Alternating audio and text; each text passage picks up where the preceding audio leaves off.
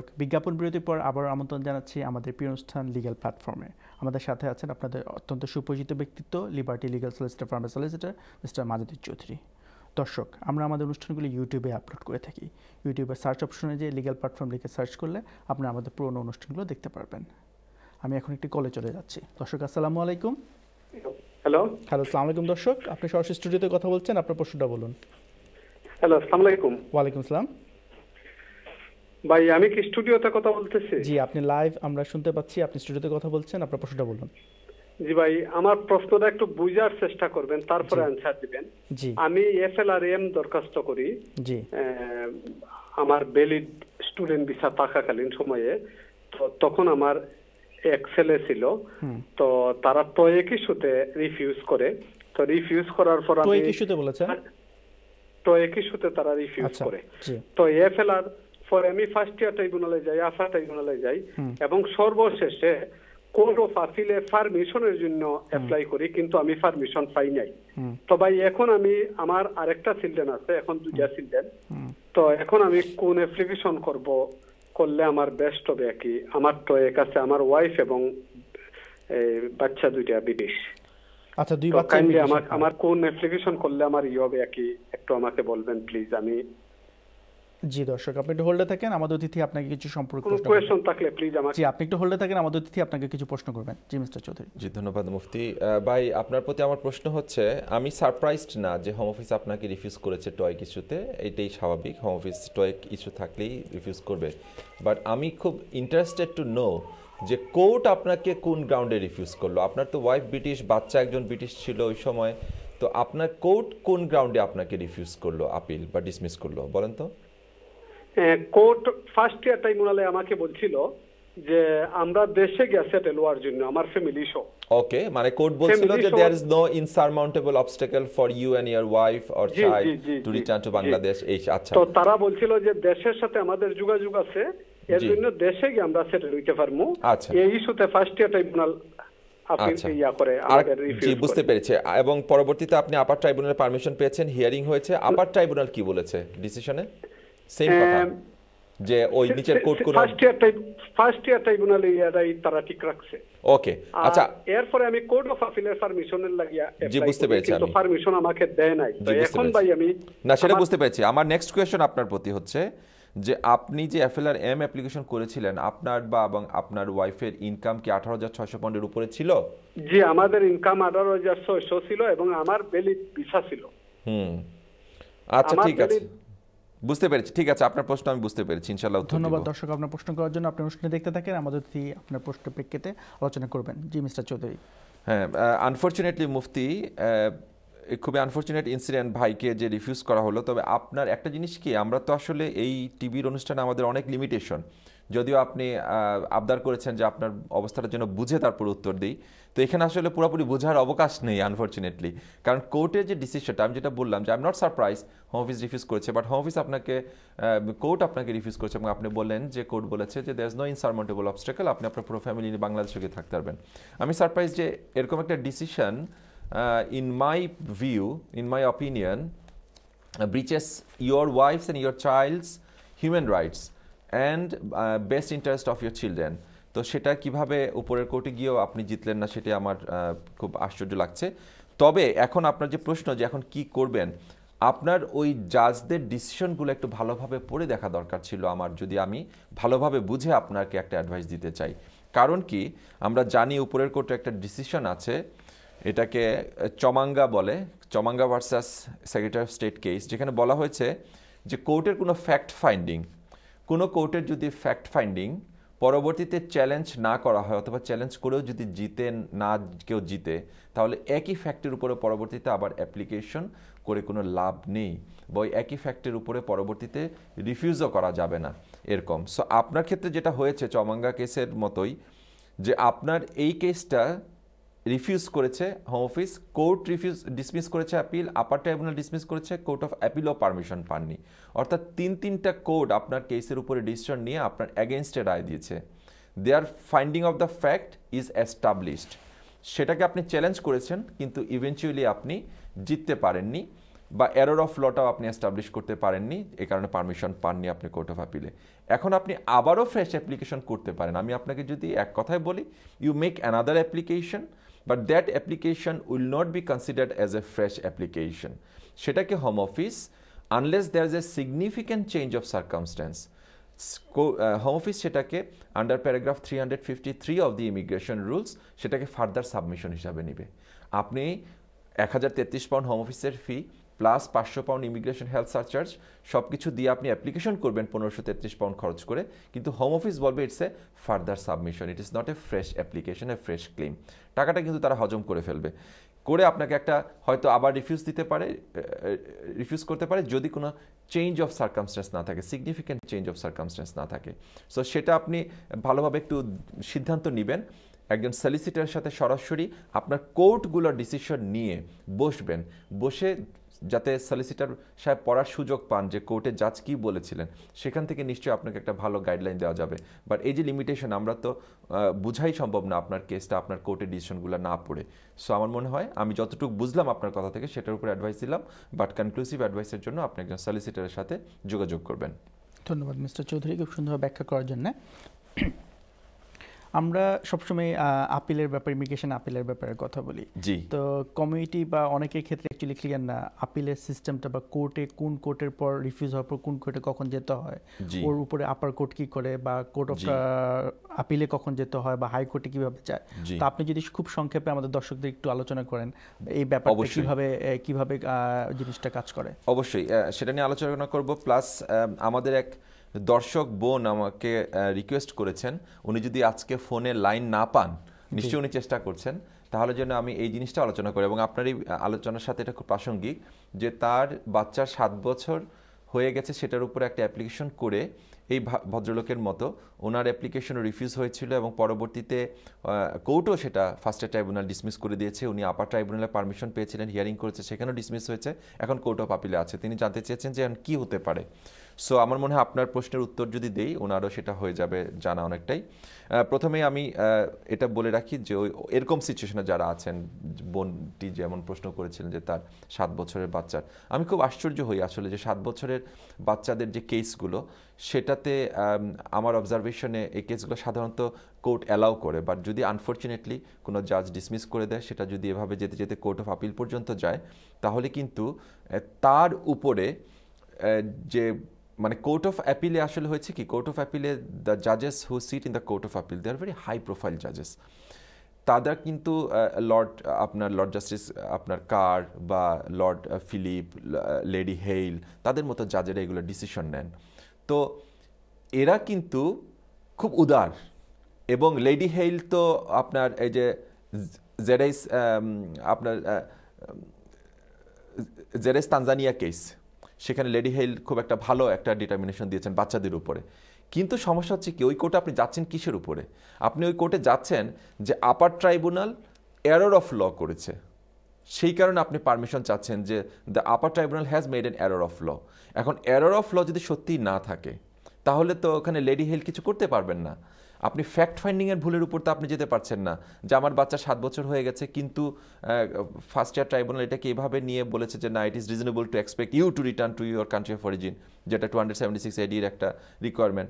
সেটার উপরে তো আপনি যদি ডিসপিউট করেন, তাহলে তো এটা disagreement of finding of the fact, এটা কিন্তু এরর অফ ল না।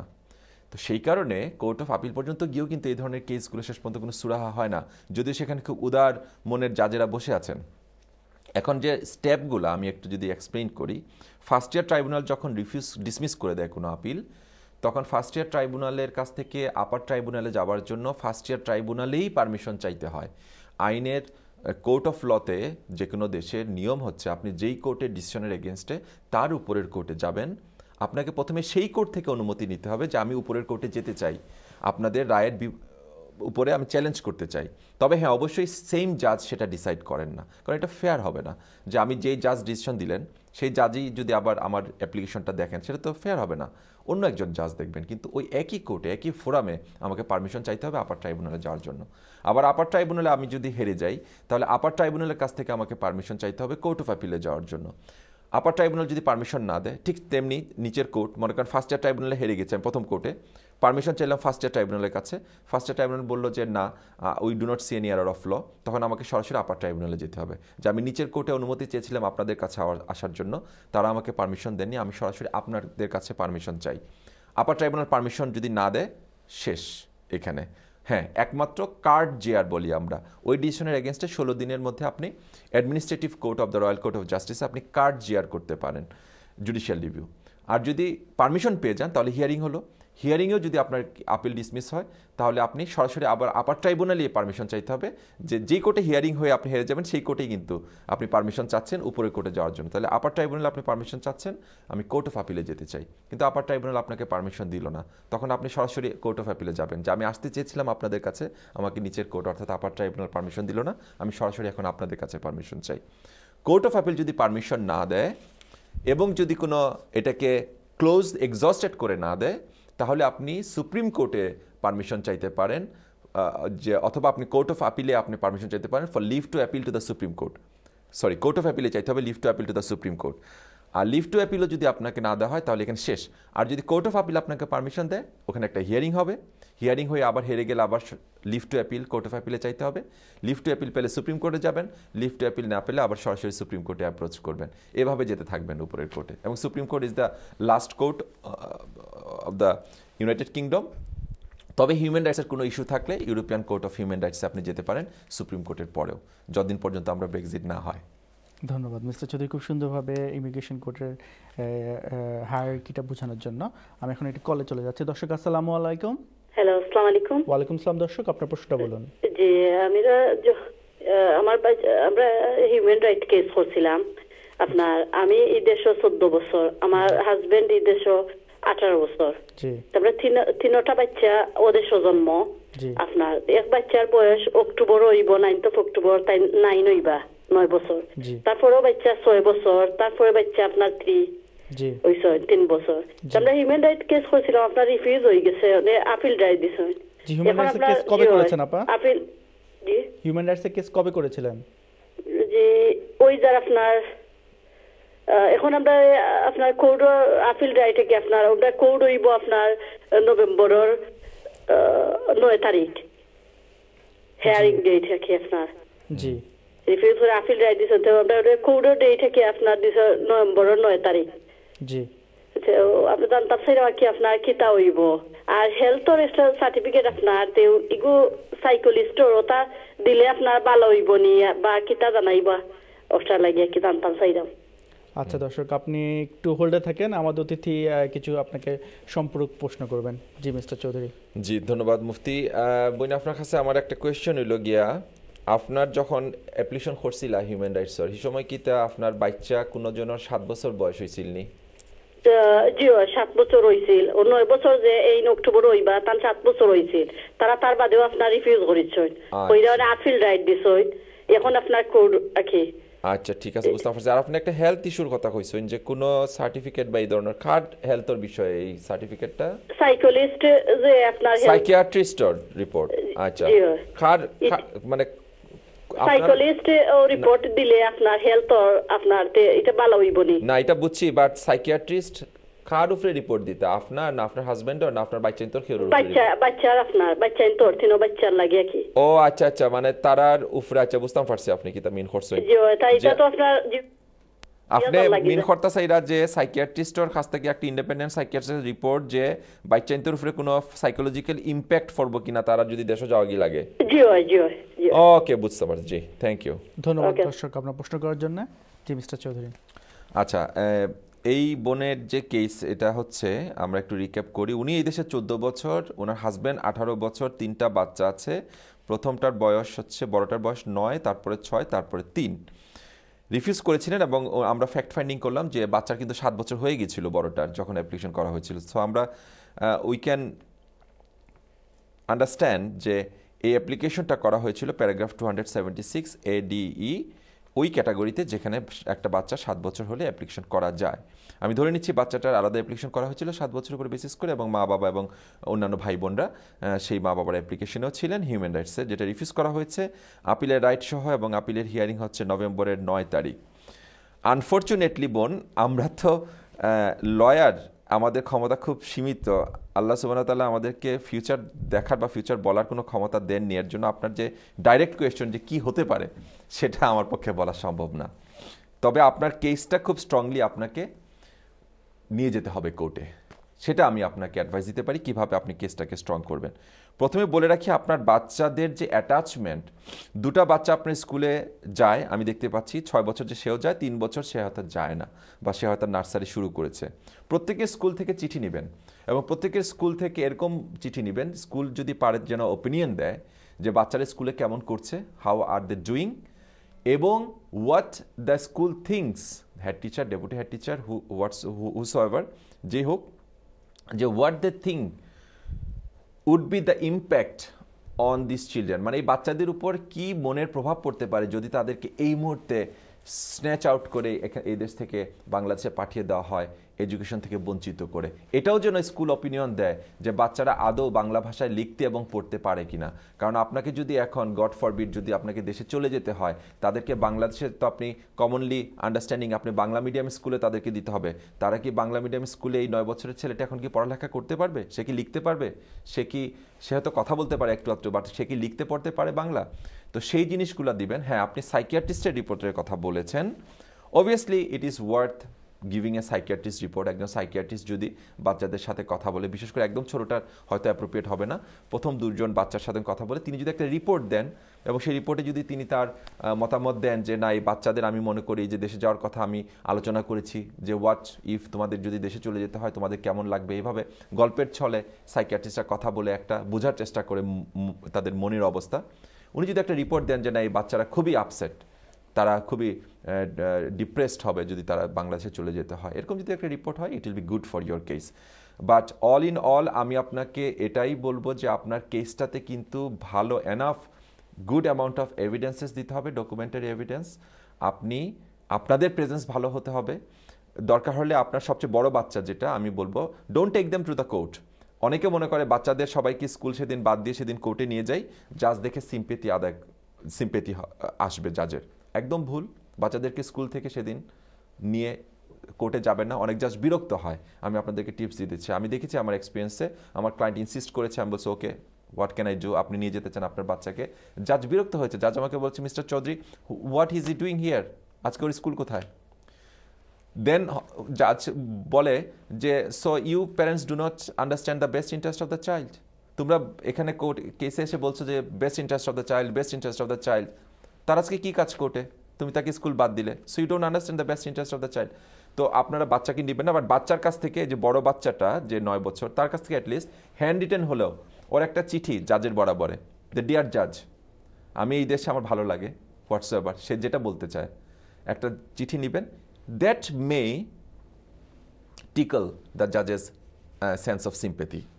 কিন্তু বাচ্চাদেরকে কোর্টে নেবেন না, স্কুল থেকে চিঠি নেবেন। সাইকিয়াট্রিস্ট যদি অ্যাফোর্ড করতে পারেন নেবেন, রিপোর্ট ভালো হবে। ওভারঅল আপনাদের রিপ্রেজেন্টেশনে এখন অনেকগুলো কেস লো এসছে, সেগুলোর আলোকে আমাদের এখন এই 7 বছরের বাচ্চাদের কেসগুলো ফাইট করতে অনেক সুবিধা হয়। যেমন MTN ET সর্বশেষ কেস যেটা, ওটা খুব ভালো একটা কেস। PD শ্রীলঙ্কা তো আছেই, MA পাকিস্তান তো আছেই, আজিমি ময়দা এবং LD আমি অনেকবার বলেছি এই অনুষ্ঠানে। সো সব কিছু মিলে আপনার যিনি রিপ্রেজেন্ট করবেন সেদিন কেসটা, উনি যদি খুব সুন্দরভাবে কেসটা উপস্থাপন করেন, ইনশাল্লাহ আমি মনে করি আপনার কেসটা আপনি উইন করবেন। উইন না করলে এটা একটা আসলে অ্যাক্সিডেন্ট হবে। তবে আপনাদের দিক থেকে আপনি সর্বোত্তম চেষ্টা করবেন যে এভিডেন্স যত ভালো দেওয়া যায়। ধন্যবাদ মিস্টার চৌধুরী খুব সুন্দর ব্যাখ্যা করার জন্য। আমি একটি সম্পূরক প্রশ্ন করব, হয়তো এই ফ্যাক্টের সাথে হয়তো মিলে যাবে। আপনি বলেছেন 276 ADE, ওখানে একটি কথা হচ্ছে রিজনেবলনেস, এবং আমরা সবসময় দেখি প্র্যাকটিক্যাল লাইফে এই রিজনেবলনেস ওয়ার্ডটা ইউজ করি কিন্তু অনেক অ্যাপ্লিকেশন রিফিউজ করা হচ্ছে। বাকি দুটো তো ইগনোর করার উপায় নেই। হোমস তো বলতে পারবে না যে তুমি 7 বছরের কম সময় আছো বা 8 বছরের 18 বছরের নিচে বয়স, ওটাই একমাত্র রিজন থাকে। রাইট। সো এখন কথা হলো যে এই জিনিসটাকে অ্যাভয়েড করার জন্য, যাতে এই ইস্যুটা যাতে তুলে যাতে রিফিউজ করা না যায়, এইটা করার জন্য কি কি এভিডেন্স বা কি কাজটা করলে বা কি এভিডেন্স প্রুফ দিলে আপনার চান্সটা হয়তো কম হবে? খুব হতাশার সাথে আমি বলতে বাধ্য হচ্ছি, নানাভাবে দিয়ে দেখেছি নানা জিনিস। মানে একটা কথায় আছে বাংলা প্রবাদে যে এক এক ঠাকুর এক এক ফুলে তুষ্ট হন, কিন্তু হোম অফিস যে কিসে তুষ্ট হয় সেটা আজ পর্যন্ত আমরা কোনো কনক্লুশন ড্র করতে পারিনি। আমি মনে করি আমাদের অনেক লয়ার ভাই আমার সাথে একমত হবেন। নানাভাবে বিভিন্ন অ্যাপ্লিকেশনে নানা ধরনের এভিডেন্স দিয়েও দেখেছি তাদের রিজনেবলনেসের মাপকাঠি আমরা খুব কমই আমরা স্যাটিসফাই করতে পারি, খুবই উদ্ভট। তবে আমি একটা বলি, তথাপিও নেভারদিলেস সবার যেটা করা উচিত সেটা হচ্ছে যে বাচ্চার ইনভলভমেন্টটাকে ফোকাস করা উচিত, যে how much he or she is integrated in the UK society, in the British society. অন্যান্য এক্সট্রা কারিকুলার অ্যাক্টিভিটিস যত বেশি থাকবে বাচ্চার, তত বেশি তার ইন্টিগ্রেশন বেশি ধরা হবে। শুধু স্কুলে যায় আর বাসায় আসে নট এনাফ, অনেক সময় যত বেশি এক্সট্রা কারিকুলার অ্যাক্টিভিটিস থাকবে তত ভালো। সো কারো যদি প্ল্যান থাকে 5 বছর আমার বাচ্চাটার বয়স হয়েছে আর 2 বছর পরে আমি ওই অ্যাপ্লিকেশন করবো, বাট আপনার বাচ্চার যদি এক্সট্রা কারিকুলার অ্যাক্টিভিটিস না থাকে, get him her involved in extra curricular activities, স্পোর্টসে দেন, কালচারে দেন, ইত্যাদি ইত্যাদি। সো সেগুলো একটা। ধন্যবাদ মিস্টার চৌধুরী। দর্শক, আমাদের সময় হচ্ছে বিজ্ঞাপন বিরতিতে যাওয়ার, আশা করি আমাদের সাথেই থাকবেন।